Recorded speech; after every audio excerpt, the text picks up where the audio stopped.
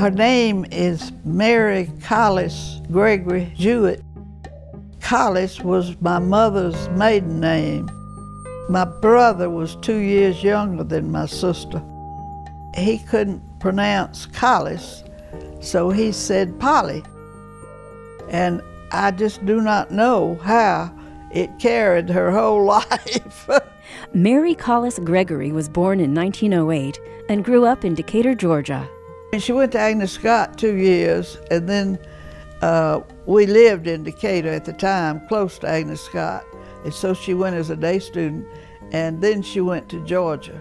You know, back then, a lot of women probably didn't graduate from college and even go to college and then have a career like she had. Mary Gregory graduated from the University of Georgia in 1930 and became an outstanding leader in historic preservation in Georgia. She married and had one son, George. She was a stay-at-home mom until I was about 15 years old, which was halfway through high school.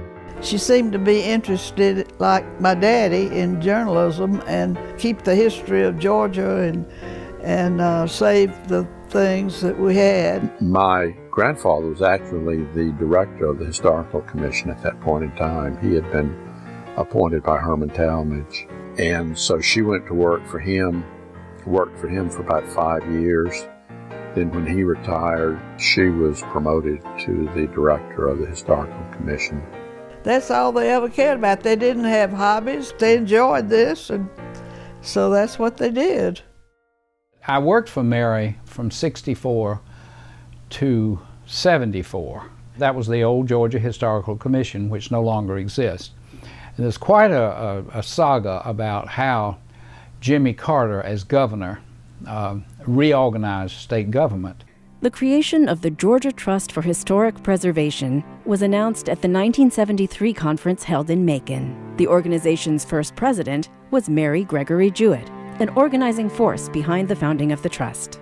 Mary Jewett and Marguerite and I, in lots of ways, founded the Georgia Trust. She would travel the state at first through the state organization, and then she was a charter member of the Georgia Trust for Historic Preservation. In fact, one of the first leaders in the 70s. The Georgia Trust was formed by a small group who were passionate about preserving the state's historic built environment and saw a need for a nonprofit organization that could focus on a statewide effort to preserve it. But part of the deal, and I'm not sure that anyone much even knows this, it was a membership organization, the new thing, the Georgia Trust. It was actually incorporated in '73. Mary died in '76, so she was only head of that for 3 years, more or less.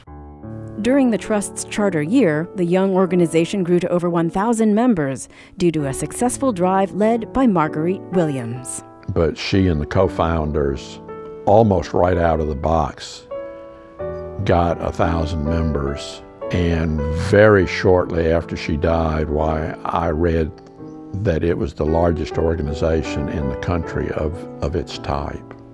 She was connected with Marguerite Williams and the families in Savannah who had the financial wherewithal, and she had the background with state government. So she was, for me, kind of a heroine. That's Mary Jewett, that's Marguerite Williams, there's Jimmy Carter, there is yours truly, looking very young, and he was declaring it Historic Preservation Week in Georgia, 1971. Georgia Historical Society, the local historical societies, and we all benefited from it. And I felt like I was sort of in on the birth of a lot of that by knowing Ms. Jewett. She had a love for history, but I mean, also it was a job. She wasn't doing it for a legacy. I mean, she was doing it to help support her family. My husband was president of the Gainesville Historical Society. He picked out 10 houses that he wanted to save. My sister was head of the commission, and so she came up, "Why don't you save all the houses?"